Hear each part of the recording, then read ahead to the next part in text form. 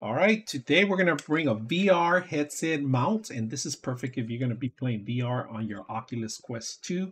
So we're going to set this up today and see how it works. All right, so this is flexible, and if you can see, this is, if you get this could extract and retract, all right? So that's for your head right there, and this is for the back of your head. You go increase the tightness or decrease, right?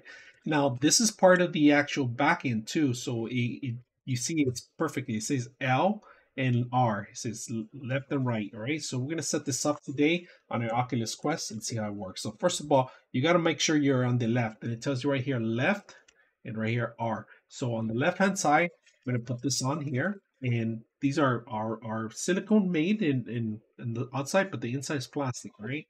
There it goes. Snap it in there.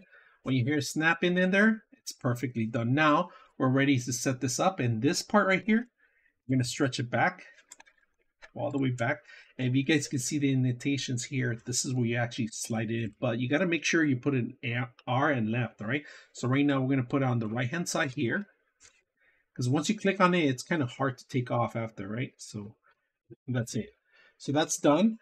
And then we got our head rest here. So I'm going to set it up and see how it looks on my head. So let's go ahead and plug it in. So open it all the way up first, right? Make sure it's comfortable. And of course, you have a battery area here, so you can put your battery in there. You could charge it if you guys could see that. Any batteries you can put in here.